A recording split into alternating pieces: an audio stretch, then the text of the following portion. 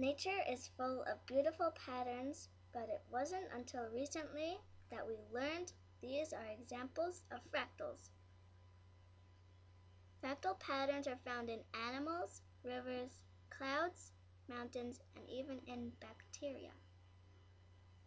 Let's take a closer look at a fern. When it grows, it repeats the pattern on each new branch it makes. Plants and trees do this because it knows that it's the best way for it to grow.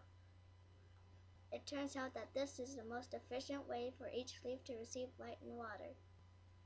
Fractals are even found within our bodies.